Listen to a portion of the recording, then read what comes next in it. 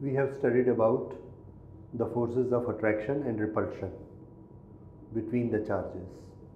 If the charges are similar, there will be repulsion, and if the charges are opposite, there will be attraction. But how much will be this force? This was initially told to us by Coulomb, and it is detailed in the Coulomb's law. Coulomb made a law for this, and on the basis of that we have started our electrostatic forces and all other phenomena which we are going to study. So, what was Coulomb's law, or what is Coulomb's force? Coulomb's force we generally use for the force between two charges, maybe repulsion, maybe attraction. Okay, because Coulomb's law govern it, we call it Coulomb's force. Now, what is Coulomb's law?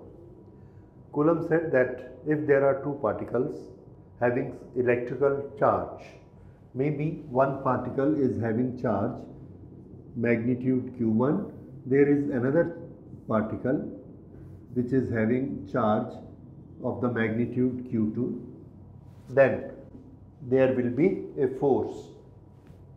This will apply force on this, this will apply force on this.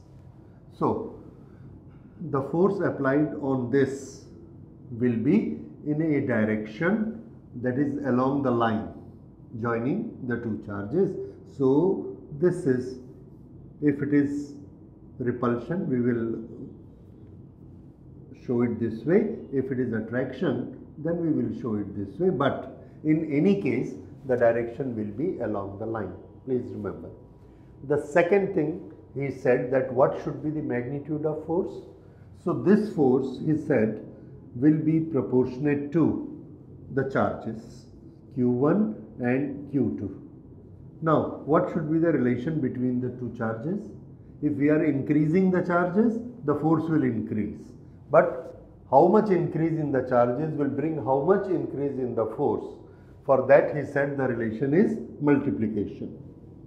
That means if this charge is 1 and 1, the force is proportionate to 1, and if this charge we increase 2 times and this charge we increase 3 times, then the force will not be 2 plus 3, 5 times, but force will be 2 multiplied by 3, 6 times.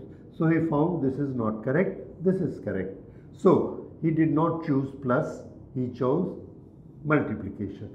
So, q1 multiplied by q2, that is the force. Okay.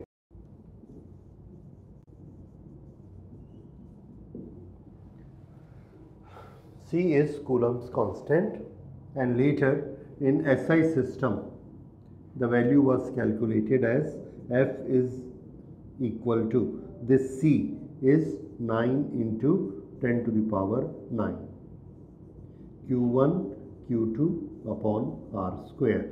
This is the value of Coulomb's constant, and this value is due to, this C is affected by the surrounding of these charges, that is medium. So, depends on medium. For free space